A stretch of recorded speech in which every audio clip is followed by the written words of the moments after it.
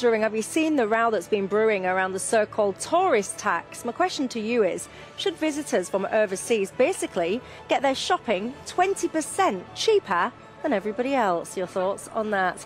And have you seen the nice adverts trying to lure our medical staff over from the UK to Australia? Sounds quite good, actually. I was considering it myself. But what do you make to that? Do you think that if people are training in this country to help the health of this country, that actually they should head off to the sunshine? Is that ethical of Australia to be trying to take our staff and CEOs? Do you think they're paid enough? Apparently, one of the heads of the FTSE 100 says we're not paying them enough to attract the very top talent to those companies. And I want to end by asking you a simple question. Are you proud to be British? I've got it all coming up, but before we get into it all, let's bring ourselves up to speed with tonight's latest headlines.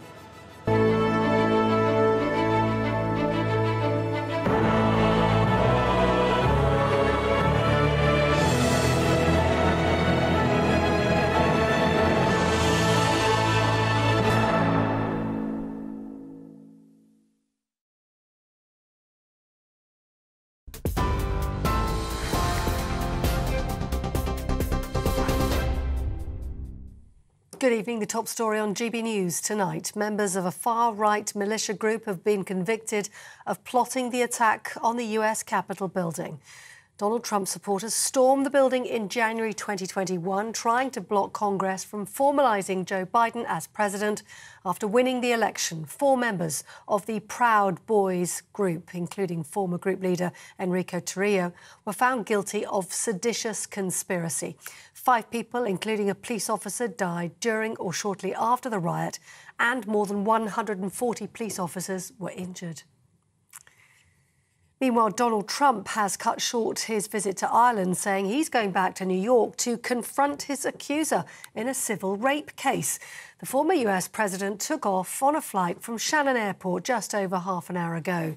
He'd been visiting his golf courses in the country. He's described the case as a political attack and says he'll probably attend the hearing. He's been accused of raping a former magazine columnist in 1996, which he denies. Now, a man arrested following an incident at Buckingham Palace has been detained under the Mental Health Act. The 59-year-old threw suspected shotgun cartridges into the grounds of Buckingham Palace on Tuesday. A controlled explosion was also carried out on his rucksack after he warned police to handle the bag carefully. He's been taken to hospital, where he'll remain on bail while receiving medical attention. The Prince and Princess of Wales have been visiting the Dog and Duck pub in central London today, ahead of the coronation.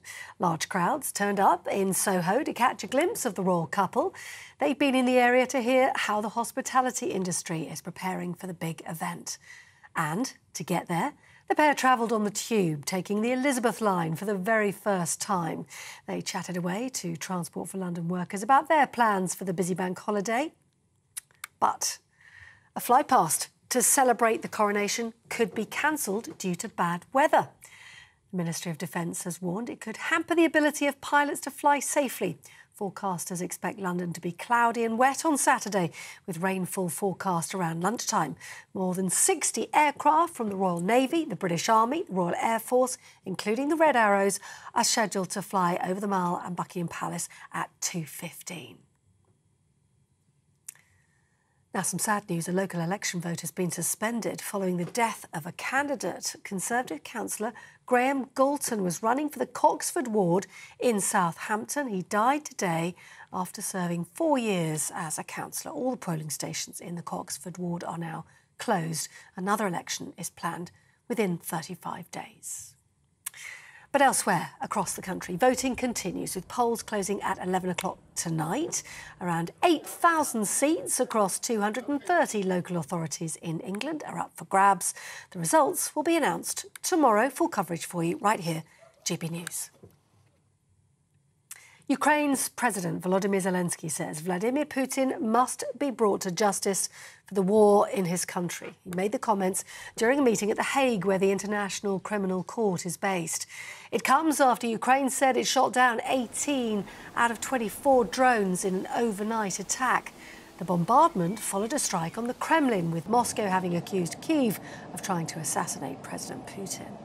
Of course, we all want to see different Vladimir here, in The Hague. The one who deserves to be sentenced for these criminal actions right here in the capital of the international law.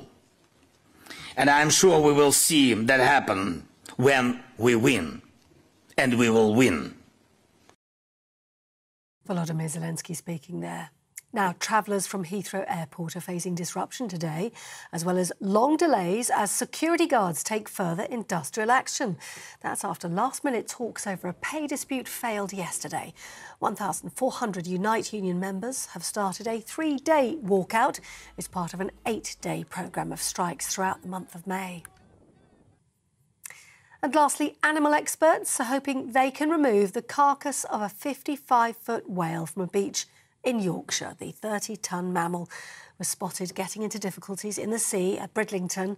Early this week, it died on Tuesday. A huge operation now taking place, and over the next couple of days, it will include road closures in the local area, but it's hoped the body can be removed from the beach whole without the need to tamper with it. That's the latest from GB News. More news as it happens. Back now to Dewbs Co.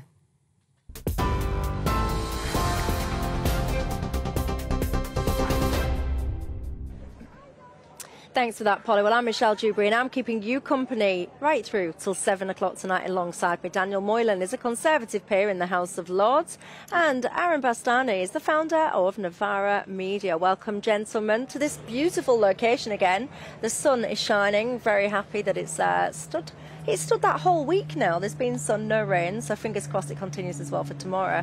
You can get in touch with me tonight in all the usual ways. gbviews@gbnews.uk is my email address, or you can tweet me at GBNews or at of Buckingham Palace, one of the most recognisable tourist spots in the UK. It did indeed get me starting to think about tourism. Lots of cheering, by the way, going on. I wonder if that's just because they've realised Dewbs Co has gone live and they're so happy. Anyway, it's the tourists that you can hear. And there's something called the so-called tourist tax, isn't there? Which basically means, well, height of excitement there coming from behind us. Yes, it basically means that visitors to the UK from non-EU countries could recover VAT on their purchases here. Now, you might be familiar with the fact that the government scraps that measure. Apparently, reckons that that was going to save us £2 billion a year. Daniel Moylan, I shall start with you. This whole VAT-free shopping, do you think that that should be available to shoppers, overseas shoppers, or not? Yeah, 2 points to make about it. First of all, I think it should, because the people who used to come and buy that stuff duty-free from abroad, although they got a subsidy in terms of tax, it's because they were exporting it from this country. And that's how VAT is meant to work. And when they come, they spend a fortune usually in hotels, restaurants, going to the theatre, things like that. It's great support for the economy. Second point I'd make, rather abstruse, is I've got to mention the people of Northern Ireland. The people of Northern Ireland no longer get duty-free shopping when they're travelling into the European Union, but they don't get it when they're travelling out of the European Union either. They're caught both ways because of this Windsor Framework, Northern Ireland Protocol, under which they have to live under EU laws. So they need sorting out as well, because it's not fair on them. Aaron? On Northern Ireland, it's a great point from Lord Moylan. I completely disagree, however, with the rest of it. This costs approximately £2 billion, and I think for people watching out there, they would be taxed fundamentally to subsidise the Tom Ford shoes and the Gucci handbags of Chinese and American tourists coming here to London. They have to pay VAT on those goods. If you buy a suit in Savile Row as a British national, you have to pay VAT. Why should somebody from Shenzhen or Paris or New York not have to pay VAT? We need to stimulate the economy, absolutely no doubt about that, particularly in London. But if we're talking about a multi-billion-pound subsidy, let's start with British nationals first, I think. Yeah, you see, firstly, this £2 billion value that's been put onto it doesn't really wash with me, because I think the way they're calculating that is by, right, if we get this 20% of all these purchases, that's the sum you'll come up with. But to me, it's not factoring in the whole point that actually some of these people will now just choose not to purchase those goods. And you say, you know, if you're sitting at home and you want to kind of subsidise someone else's Tom Ford shoes, whatever, that's fair enough. That's what it is, though. Yeah, but people at home might work in some of those shops instead, and actually might need those shoppers to keep their shop jobs. And I went to Windsor at the weekend, very much a tourist place if you're not familiar with it, and I was blown away by how many empty shops there were. It was unbelievable, especially in this kind of run-up to the coronation. I would have thought they'd at least put pop-ups in there or something, but they were empty. So what about the people whose jobs depend on that trade? It's a really great point again, and I think everybody watching this, they know the high street in this country is in really big trouble. It has been for a very long time, but particularly since COVID, it's getting worse and worse. I think that's an argument for a cut to VAT, frankly, and I think people watching this who are small business owners would say, thank God, particularly in hospitality, we've had such poor weather so far this year, they would love a cut to VAT. That's the kind of policy I would want to implement when we're talking about... To what? I think you could probably reduce it by, say, let's say 6-7% for the rest of this year. It was about 17.5, didn't it? Not that long ago, it feels like. It used to be 15. Yeah, and Kwasi Kwarteng, actually, people might be familiar, when he did the budget that wasn't really a budget, or whatever we call it these days, he actually reversed that measure, didn't he? So he had made that. He did. And he did it because it doesn't cost $2 billion at all. Because the amount of money these people spend, not on the Tom Ford shoes, but on the stuff where they are paying VAT, on the restaurants and the hotels, because they can't claim that back, on the and so on. And all you're saying to them is, go and do this in Paris. Go and spend all your money in Paris or some other great... No, what I'm saying is, I don't... all that's happening as a result. What I'm saying is, I don't understand why a British taxpayer should subsidise the holidays of people from overseas. Well, of course it is. It's not a subsidy. They're spending huge amounts of money here, and if it costs nothing, it's not a subsidy. Well, it doesn't cost nothing. I don't think it costs anything at all, because the amount that's a big statement, isn't it? The amount of money you'd collect on the hotels, on the restaurants, on the theatres, and all of those things would way exceed the $2 billion. I just think it's utterly daft that the British taxpayer would pay for an Italian or a French person or a Chinese person going to Savile Row and getting 20% off a suit, where if that same taxpayer themselves buys the same suit, they have to pay the VAT. I think that's instinctively, I just find that utterly ridiculous, frankly. But you're not taking from the taxpayer, are you? You're not going to take that 20% off the taxpayer and take it and give it to the Chinese shopper. It's £2 billion, or let's say it's £1 billion. It's significant sum of money that the Exchequer has to find from elsewhere. This is the trouble we have with our Exchequer nowadays, is that all they think about is, when they look at taxes, all they think about is the effect on tax revenues for them, if you like, from their narrow vision. They never think about the effect on the economy. And their models don't even include the effect on the economy. That's one of the reasons we have such high taxes and no growth, because they're in the wrong mindset altogether. The economy can get benefits from exactly this sort of measure. People get jobs, and the revenue can actually end up getting higher income, but their models don't take account of that. That's where the $2 billion comes from, dodgy models. I agree with you, so let's do that, starting with British nationals. Let's cut VAT for people in this country to be able to buy cheaper goods and services. Why give it to tourists? It's crazy. So if you're in that mindset then, extrapolating this out, are you in the mindset of Labour Party, if they get elected, they're going to put VAT onto things like private school fees? Would you be against that?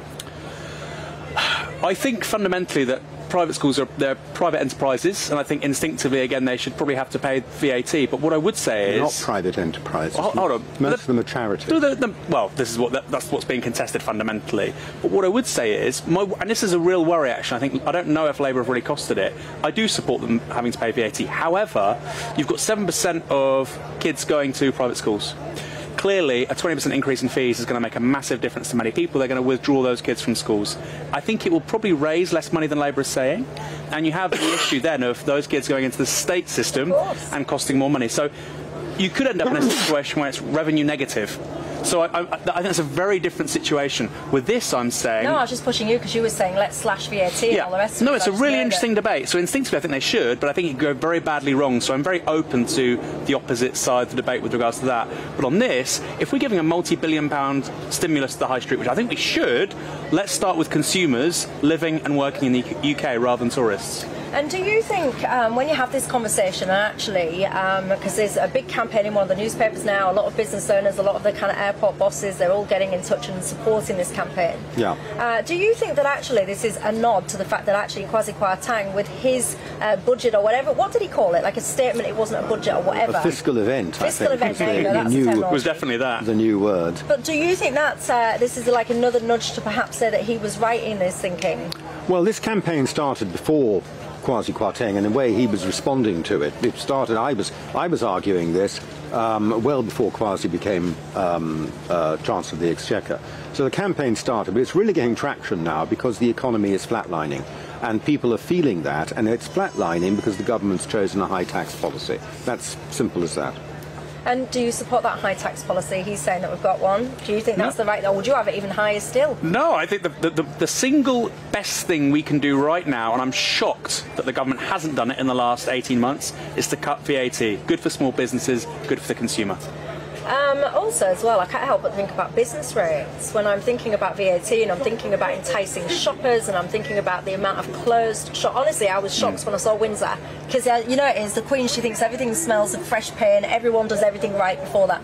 Literally, I was there at the weekend and I could not believe the state of one of their primary high streets. So many empty shops. Yeah. They had bunting from, like, it looked like it was about 2 years old. It was all faded. It was an absolute mess. And I thought, why aren't you trying to stimulate that? Doing pop-ups, as I said, cutting these business rates. But no one seems to be able to tackle the whole business rate thing properly anyway. Business rates is really interesting because I live in Portsmouth and I often go into businesses which are doing really well. I probably shouldn't say this. And they're doing super well. And I said, do you pay business rates? They go, no, we don't have to pay business rates. And I'm thinking, well, you're making so much cash. Why don't they have to pay business rates? Because the thresholds in different councils are at different levels and you know, square footage and all this business. And I think it's a very antiquated, strange system. And at the same time, department stores have gone out of business, partly because in somewhere like Torquay or Bournemouth or Portsmouth, where they have just disappeared, because of the giant square footage for those department stores, they never stood a chance. So I think business rates is something we absolutely need to revisit because it's just not working. Roger, well, your viewers have heard my views on business rates before. All that will happen if you cut business rates is the benefit will go to the landlord. It will end up producing higher rents for the landlord. The business might benefit in the short term while they've still got a fixed rent on a lease, but when the lease comes for renewal, they negotiate the rent, they'll be willing to pay up and the landlord will get the benefit. And it's the biggest transfer of wealth to property owners since the Enclosures Act. I wouldn't touch business rates. Ideally, the business rate should be a charge on the shop owner rather than on the business, but changing that would be a very complicated thing to do. But that really is what it is. It's a charge on the ownership of property, and you take it away, and the beneficiaries will be the owners of the property over time. Roger, he's a man on the same wavelength as me, because literally just as I started the conversation about business rates, Roger was getting in touch saying he feels as well where he lives the main reason that town shops are struggling is the business rates. He's blaming it all on the councils, saying that they're targeting cars as well, as though they are cash cows. I tell you, you won't get any pushback on me from the whole situation about cars. They do. I think some councils seem to see cars as a bit of an ATM. All these cameras everywhere, all these new rules. Paul says, once again, a socialist cannot see the woods for the trees. If VAT-free shopping encourages more sales to overseas visitors, then surely it will generate a valuable revenue trail for hard-pressed retailers. Someone else is just getting in touch saying that I completely agree with Aaron. It's the UK consumers that should have a VAT cut, if anyone at all. One of my viewers, I've just lost your name because they come in so quick. You just said you were really surprised to hear me say yesterday that I didn't feel that lots of the country was celebrating the coronation. That's not what it was. What it was is one of my viewers, Mike, I think it was called, he might be watching now on Twitter, he said that he didn't feel like the Northerners, for example, were celebrating the coronation. So I was asking you whether or not you are. And actually, it inspired me, that tweet from Mike, because what I'm going to do tomorrow is show some of your pictures. So if you are setting yourself up for a good old coronation knees up at the weekend, get some pictures over to me of your setup. Is it all going on in your street, your living room, wherever? I don't mind. Get me your pictures and I'll be sharing those on the show tomorrow. In just a couple of minutes, though, I want to ask you, do you think it's ethical to try and learn medical staff from abroad? And vice versa, by the way, because Australia, they're desperate for our staff now, so it seems. See you in 2.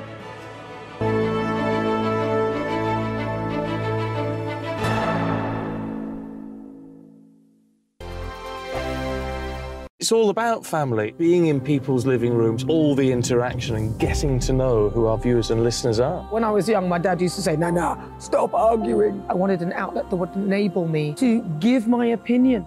People are going through a really hard time right now, and I know that you don't feel like you're being listened to by the establishment. I came to GB News because it's the People's Channel, and I want the audience to have their say on the events of the day. We're dynamic. We do something different. Democracy shows that the wisdom of the nation is in its people.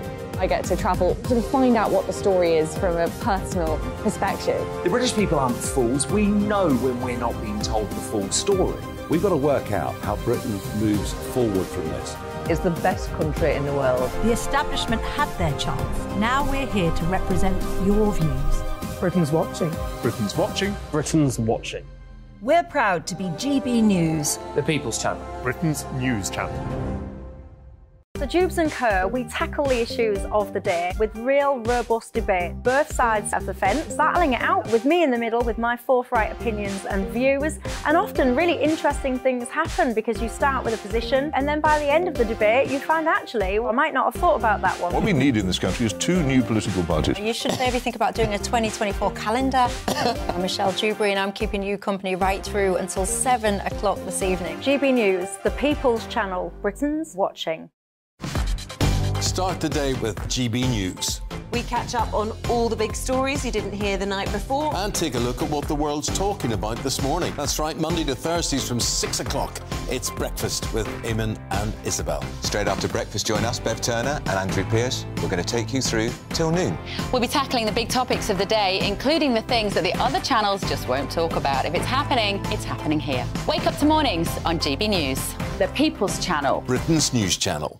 I'm Simon Evans. Join me on GB News for Headliners at 11 p.m. What's the scoop? I'll be joined by 2 of the country's top comedians. That's right. As we take a look at tomorrow's newspapers tonight. We're going to get into trouble. If it's a big story, we'll be covering it. Spill some tea on him. There we go. But we'll also have some fun. I wouldn't stick up a bank.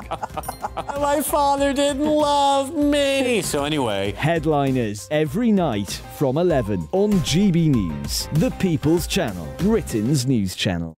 Saturday nights on GB News. From 6 p.m, I'll give you my unique take on the world today. Then at 7, it's me, Calvin Robinson, with my Common Sense Crusade. New to GB News is the Saturday 5. 5 times the opinion. Join us every Saturday from 8 p.m. as we debate the week's stories. With us 4, plus a special guest. And at 9, of course, it's Mark Dolan Tonight. Saturday nights on GB News, the People's Channel, Britain's news channel.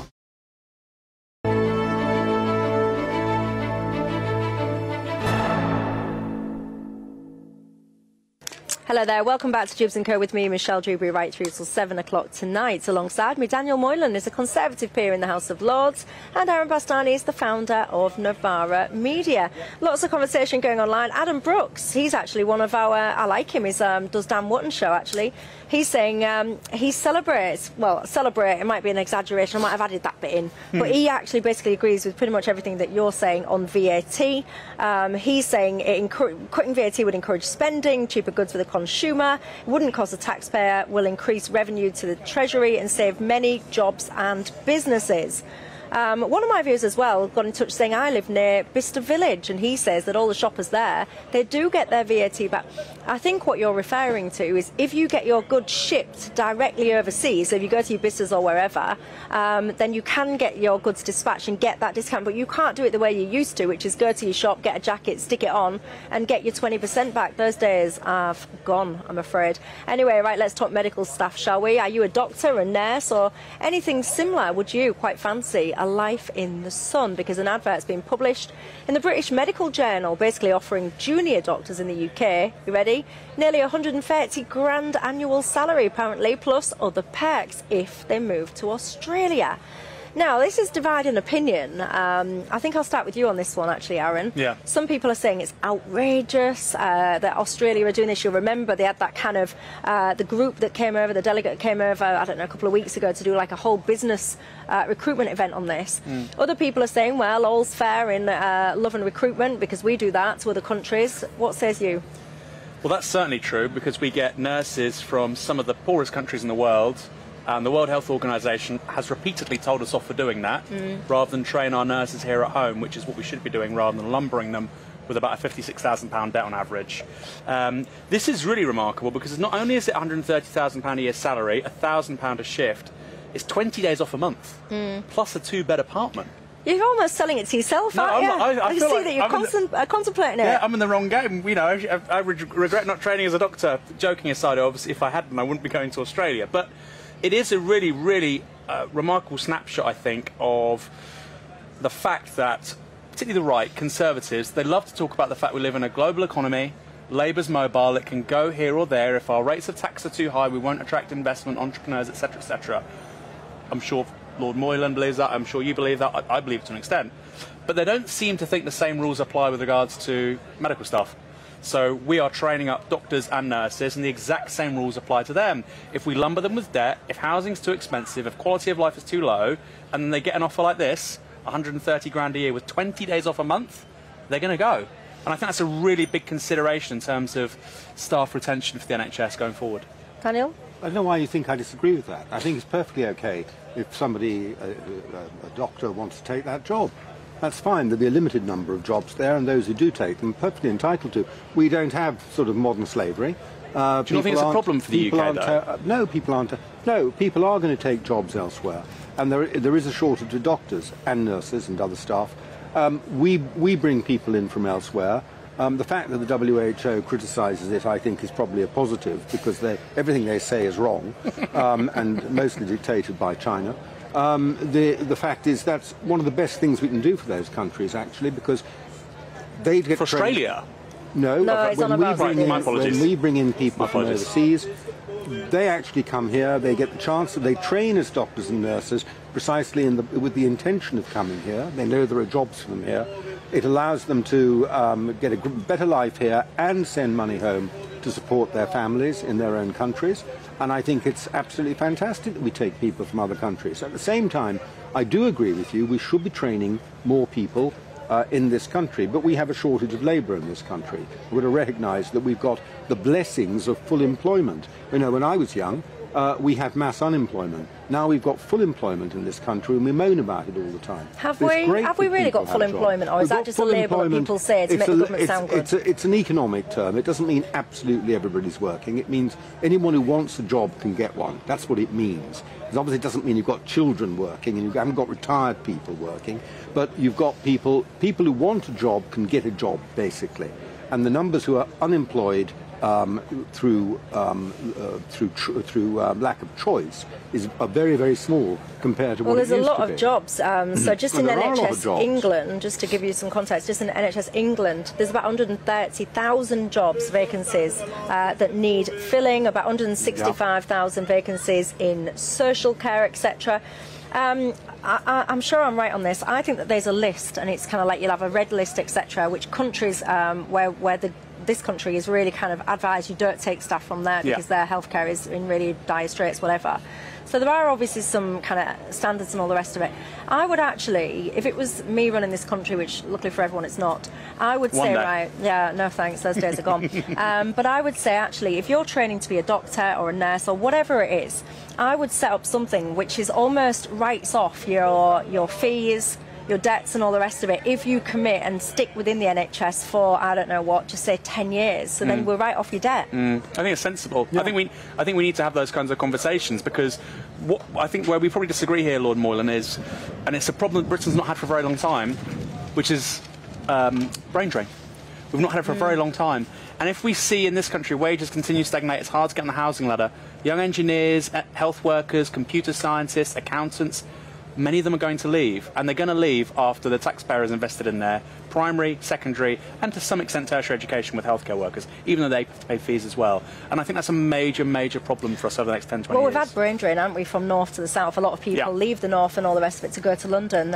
In terms of healthcare salaries in this country, do you think they're high enough? You've got the situation where the BMA, the RCN, they're still pushing back for higher pay rises. Do you think they should be paid more?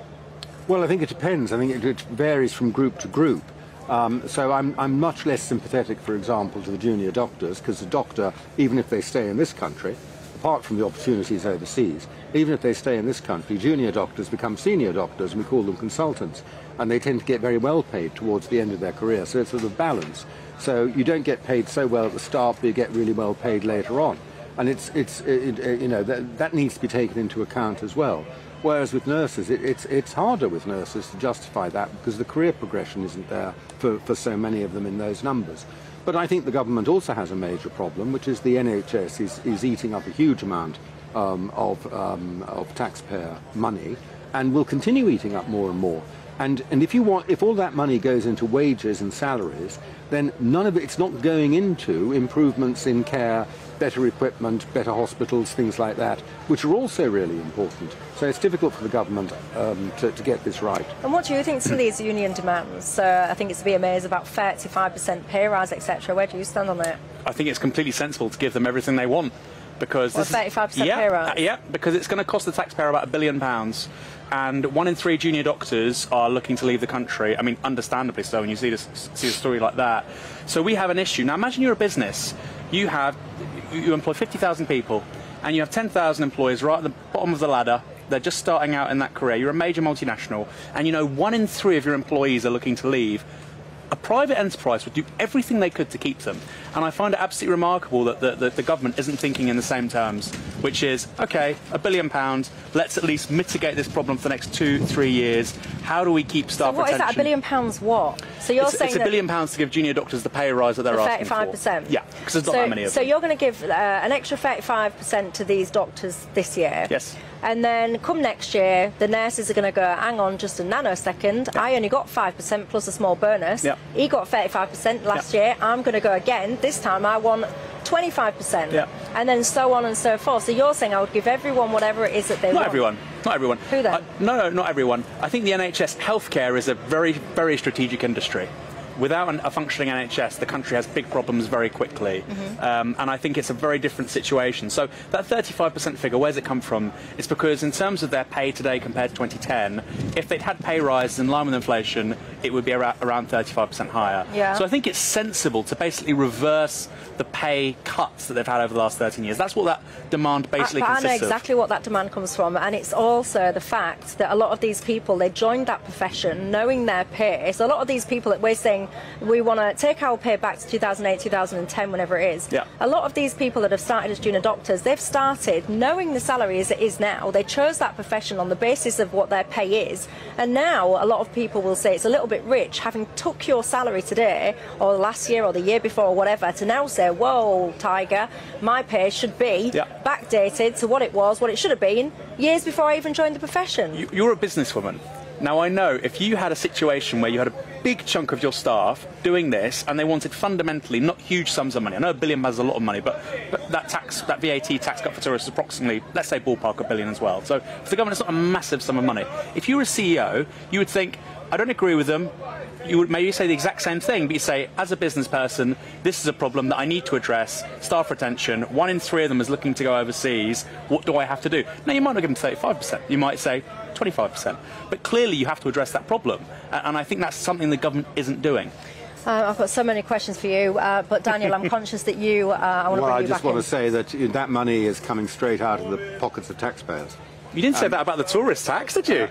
But I don't think the tourist tax is costing $2 billion. I think the tourist tax will actually increase revenues to the Treasury. Oh, the Treasury disagrees. It's just but it's because they're dodgy models that they live off that they need to change. So it's dodgy for the issues you disagree with, and it's fine for the issues you agree with. $1 billion. I didn't know the figure of $1 billion. I'm taking that from you and not disputing it. So if it's $1 billion, it's $1 billion. But the fact is that, as Michelle said, the differentials, what used to be called differentials when we had pay bargaining all those years ago, the differentials will show up very quickly indeed, because the nurses very understandably will say, what's 35% compared to my 5%? Next year, or even this year, we'll rattle, we won't even accept the 5% this year, and we'll be back on strike in the hope of getting 35%. And that will not be $1 billion when you start calling them the nurses, because there aren't just a few of them. So I think, all of that money is going to come out of the taxpayers.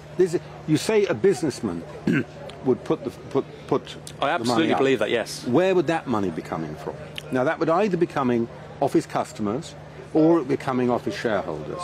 I don't know. Well, but it doesn't come from nowhere. Speaking of businessmen, press pause on our thoughts for a second, because in 2 minutes I want to get into this thing, so we'll continue this conversation, because CEOs of top businesses, the FTSE 100s, do you think they're paid enough? There's calls now, actually, that if you want to get the best talent, apparently we're not paying enough to attract them. Do you want these big bosses to pay more? See you in 2.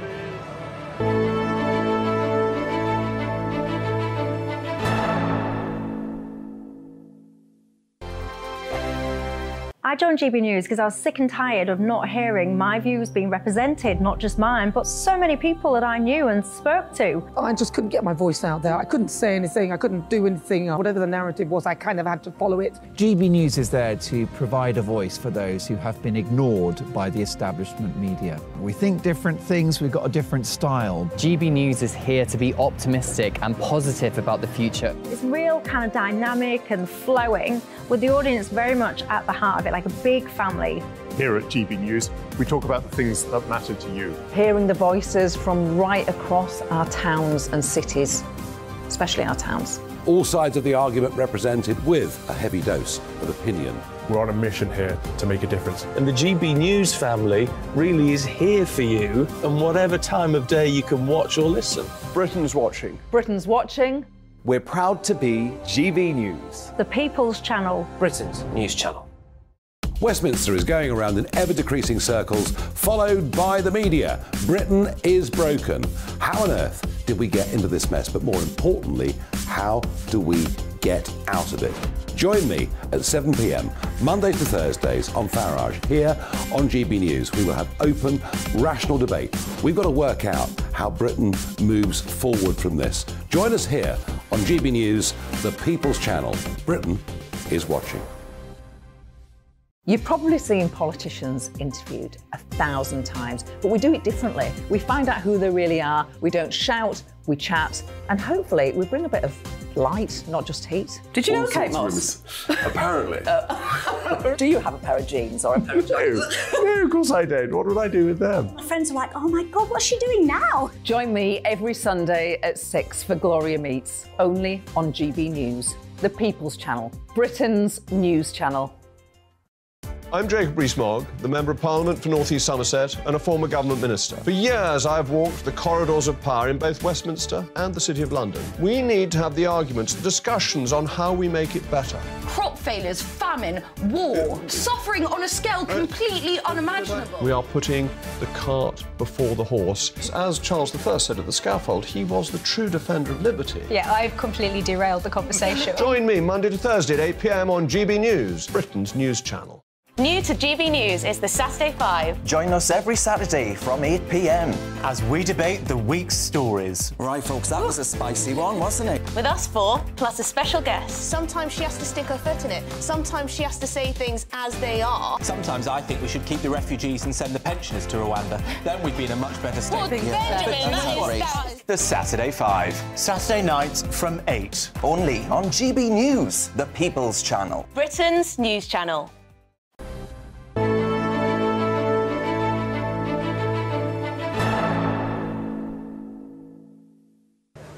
Hello there, welcome back to Dewbs Co with me, Michelle Dewberry, keeping you company till 7 o'clock tonight. Daniel Moylan, the Tory peer in the House of Lords, is here, as is Aaron Bastani, the founder of Novara Media. A couple of you getting in touch saying, Michelle, the dark clouds are gathering behind you.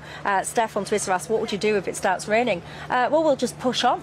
We'll carry on regardless. We'll carry on. Yes, we'll echo Jacob Rees-Mogg the other day when he just didn't even blink when a controlled explosion went off behind him. If he didn't blink at that, then rain would not stop us. Don't worry about that. Dave, only water. That is a lovely picture you've just sent me of your legs there as you watch us on your new recliner. That is, of course, in response to me saying, I want to see your setup at home. Are you having a coronation party? Have you got your bunting out? What's going on in your street? I shall get your best pictures onto my show tomorrow, so make sure you keep them coming in. But let's continue our conversation about pay, because apparently companies have been turned off the UK because top executives are underpaid. This is according to the head of the London Stock Exchange. She reckons that compared to other countries, the top salaries of the CEOs just basically don't cut the mustard. Daniel, do you think we need to be paying these top CEOs more? I don't know. But the truth is, what she's getting That is a very insightful answer. Thanks, Daniel. I like it. And it will depend. Well worth the fee. It will depend from case to case. But what she's getting at here, actually, is not that the companies don't pay, because companies can pay what they want. It's that in big listed companies, companies listed on the stock exchange, they have to have a pay policy.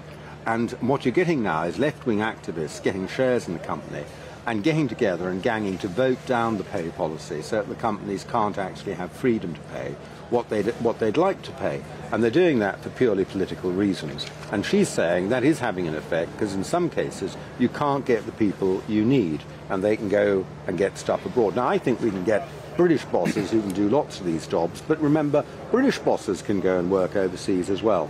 So the companies need that flexibility, and I think it's ridiculous that they've had this idea now that the shareholders decide what people are going to be paid, when it should be a job for the management to do. That's my view. Aaron?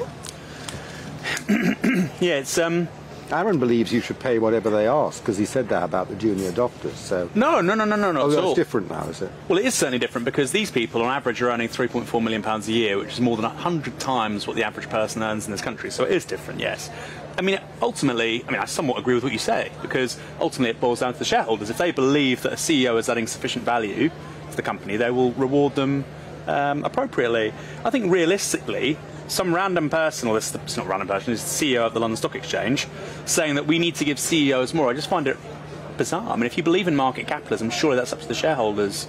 But what she will be saying, because also as well, there seems to be a slight decline in terms of companies listing on UK stock exchanges. I'm not talking about FTSE 100, I'm talking about general. And obviously, this is a global market now. Yep. So post-Brexit and all the rest of it, we should be pioneering, saying, right, who are the best business brains across the globe? Sure. How do we entice them here? I was trying to find an exact number of how many employees are in the FTSE 100, and I couldn't find. I was finding all different accounts, so I decided just to leave that figure. But these men and women, largely men, let's accept that, they are in charge of and responsible for the fortunes of probably millions of workers in this country. Yeah. And I always find this kind of ratio quite interesting. So when people take the CEO average and compare it to, I don't know, the average worker in their organisation and say, well, I'm comfortable with a ratio of X, but I'm not comfortable with a ratio of Y. Why does it matter to link the CEO's pay to the workers? Is the Royal Navy a world-class organisation? I guess it depends what you're benchmarking it on. Do you think the US Navy is a world-class organisation? I've never even sat and thought about it. Because Why? the pay ratio in the US Navy is 8-to-1. So the highest paid member of the US Navy is paid 8 times more than the lowest paid.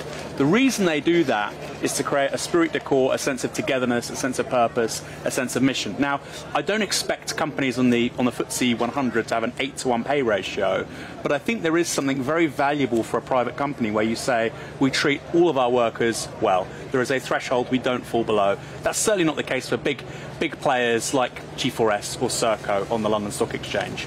I agree with much of what you just said, and I think we should absolutely reward talent. However, when I look at CEOs in the private sector in this country, look at, for instance, the Royal Mail CEO.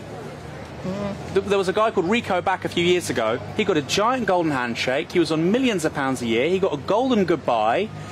And the guy was working from home, I think, by Lake Geneva in Switzerland. So the idea that we're not paying these people enough, I just find absolutely remarkable. But do you not think people should be paying from home? Do you think your achievements, etc., are based on you being in the office? No, I don't. I just don't understand how that Rico back is a great example. I think your audience can Google him and find out. Or water companies. You know, the average exec now, a privately owned water company in this country, they're earning £1 million a year. Their pay has gone up past $1 million for the first time ever. Their profits, I think, went up, significantly last year. Yet they're dumping millions of litres of rubbish and sewage and effluent into our waterways every year, and customers are paying more and more. So why are we rewarding these CEOs? So it's a mixed picture. I think we should reward outstanding senior management. I don't think we have that much of it in this country. But that's the point, though. She's saying you ain't got enough of it because the pay isn't enough to bring them here. Daniel, what do you think to these kind of ratios and links between staff pay and CEOs? I think companies should pay their staff properly and well and decently. Of course they should. At every level in the organisation. But I think, you know, there are people with particular skills you need. Now, I personally think an awful lot of these chief executives don't have particular skills, and I don't think they're worth it. And some of them are pretty disastrous once they get into position. But there are certain professions, I know, senior engineers and people like that, who can command their own salary. And there are projects for them, major works for them, that they can go around the world, and they are in demand, and British engineers in particular are in demand, and they can set their own salaries. And if you want them to work in this country, given the high rates of tax and everything else, then you're going to have to pay them, because they won't be here otherwise. They'll be in Hong Kong, they'll be in Dubai, they'll be in the Gulf, whatever, doing major projects there. And good luck to them. They've got the skills, they've got the qualifications. So I think the people who are really qualified, I understand why they have to pay them. Let me ask you at home, throw this open to you. One of the points that Aaron was just making there, you know, when you go to work, your morale, how much of that, if any at all, I don't know, is linked to your boss? So do you sit there going, well, I only earn, what, I don't know, 30-odd grand a year, he earns, whatever, 2 million, and does that demoralise you? Do you compare your wage to that of the boss or not? Also, I've got a question for you, a very simple one. Are you proud to be British? See you in 2.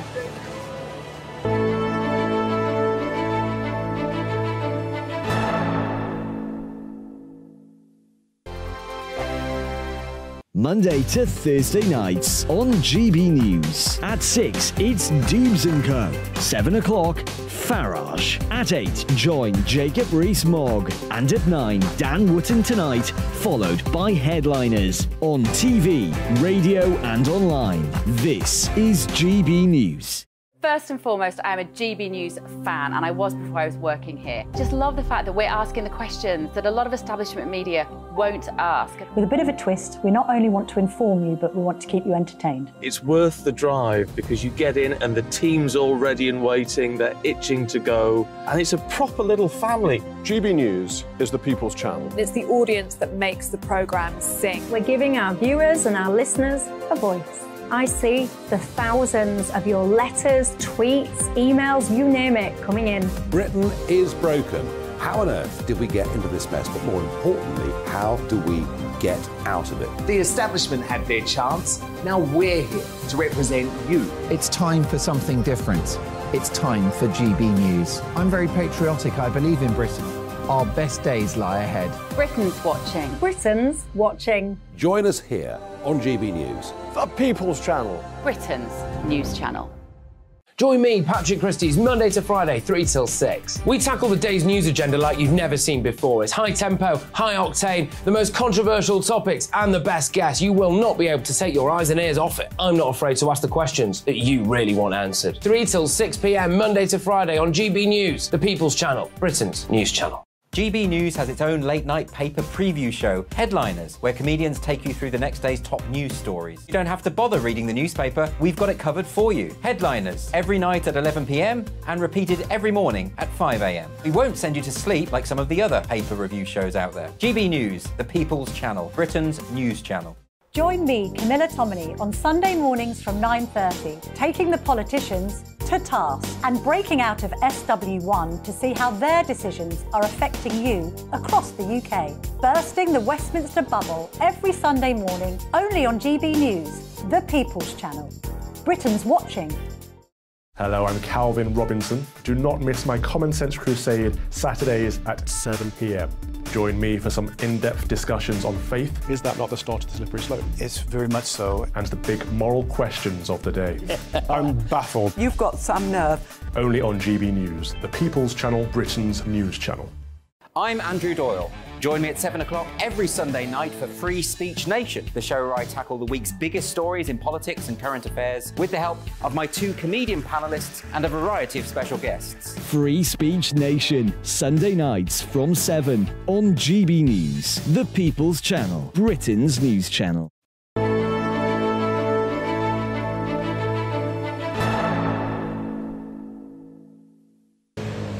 Hello there, I'm Michelle Dewberry, keeping you company until 7 o'clock tonight. Alongside me, my panel, Daniel Moylan is a Tory peer in the House of Lords, and Aaron Bastani is the founder of Novara Media. Welcome back, everyone. Kathy says on Twitter that the guy on the panel is the best thing since sliced bread. And she says, can we have him back? But we don't know who it is that you're referring to, Kathy. Obviously Lord Moylan. No, Yeah, we Aaron, was debating Aaron. about this. So, Kathy, get back in touch on Twitter and tell me which one of them is it that you are referring to. Lots of you getting in touch about that question that I just posed you ahead of the break about are you proud to be British? One of my viewers has just said, what a daft question, Michelle. Yes, of course I'm proud to be British. Well, there's a survey being conducted that's found that apparently 2/3 of Britons feel less proud of the UK than they did 5 years ago. Apparently also 68% of people feel that the UK is generally in decline. Cool, blimey. That's quite a high statistic, almost 70%. Really? I mean, I have to make this caveat. I've never been polled for anything in all my life, so I do always wonder who are these people that get polled, but nonetheless, what do you make to that? I think they're right. I think the country is in decline, and I think that's. I think it goes beyond party politics. I think it goes back to what we were talking about earlier. You said Windsor. I think people go to their local high street. They see lots of empty shop fronts. There has been. I mean, crime generally is down, but violent crimes are up. There's a sense that the police aren't really visible anymore. I mean, the police certainly don't solve many crimes. And housing is very expensive. There's a sense, particularly even if you're doing well and you're in your 50s or 60s, you recognise that people in their 20s are going to struggle to get on the housing ladder, etc. Hard to start families. We know that because of falling birth rates. So I think there is a general sense that we're not quite in the place that we should be. And you might say, well, that's just natural, you know, glass half empty. I think it's more than that. But nearly all of those were essentially financial. Yeah. And do you think that's what people base their pride on their nation off, the finances of that nation? Not financial. I mean, High Streets is a great example. Where I live, on one of the roads there used to be a Debenhams on one side and a John Lewis on the other side. And it was just a place where people could be together. You know, you'd have older people, for instance, they might just go have a browse around, have a cup of coffee and see the world pass by. Those people now, some don't leave their house, right? You know, or they might just go to a Costa Coffee, not talk to anybody, go back again. So that sense of community and connection has, I think, over the last 15 years really disappeared to a significant extent. And people need that. And I think there's a recognition there that as a community, as a nation, something's not quite right. Daniel? Yeah, I think Aaron's got a point, actually. I think, you know, I don't think we're in decline, and I don't think people feel we're in decline, but we're in a period of great change. Economically, we've been at best flatlining. The economy hasn't grown. We haven't gone into recession, but we haven't grown, so it's been flatlining.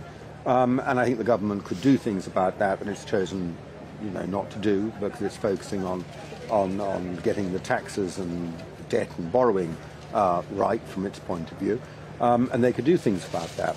So I think the real question is, you know, where are we going from here? But the other question is, does that affect your sense of pride in your own country? And I'm not sure that, you know, although this article you've given us starts by telling us 2/3 are less proud, it doesn't. The article, that's the headline. The article doesn't say that. It doesn't say they're less proud of being British. I think people are still proud of being British, on the whole, and it's pretty positive. But we are in a period of change. It's a very difficult period.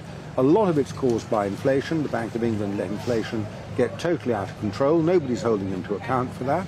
And they're still not bringing it down. And until that's sorted, nothing is going to come right. Because when prices are going up the whole time, and their wages aren't, people are rightly miserable about it. Yeah, I've got to say, I feel that we're such a divided nation. And I don't remember, maybe it started with Brexit, maybe it was long before then, but to me, there's such a divide in society. I almost feel like there's a lot less tolerance as well in society. I don't judge necessarily the financial things, albeit I would, and my viewers will roll their eyes, because I would pin a lot of this on the response to the COVID pandemic, where they isolated people in their homes, they shut down people's well-being, interactions, connections, they decimated high streets, economies and all the rest. So that's where I would place the economic decline at that door.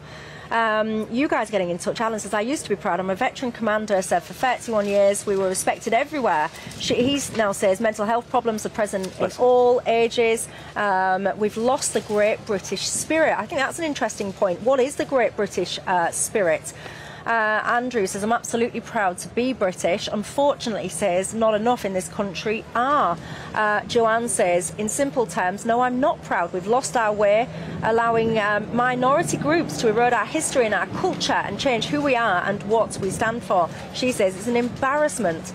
Adrian says, yes, I'm proud to be British. Brexit made me say so. The absolute pig's ear, though, the idiots in Parliament, what they've made of it says less so. Terry says, the new guy, Aaron, is spot on tonight. He's got his finger on the pulse of the UK today. That says Terry. Robert says, we are on a downward slope. Well, look, you know what? This weekend, an opportunity for everyone to get out and come together. Even if you're not like a massive royalist, you can get out, come together, meet your neighbours, interact with those people on your street. Please get your photographs in to me, gbviews@gbnews.uk. I want to see how you're celebrating. I believe all of us need a little bit of a shot of positivity in this country. Wouldn't go amiss with it. That's all I've got time for. Aaron, Daniel, very much enjoyed your company. Yes, Thank you, it Michelle. didn't rain. Maybe it might. Thank you very much for your company. Have a fantastic evening. Don't go anywhere. Nigel Farage is up next, but I'll see you tomorrow. Good evening. This is your latest weather update from the Met Office for GB News. I'm Alex Deakin. A damp start for many tomorrow, but it should get a bit brighter through the day. And then we're looking at heavy, perhaps thundery showers developing. Low pressure is anchored out to the west and it's spinning the weather fronts our way. They've already made for some quite wet conditions across parts of Wales and southwest England earlier today, and that's spiralling northwards. So outbreaks of rain pushing into northern England, Northern Ireland and southern and central Scotland too. Much of east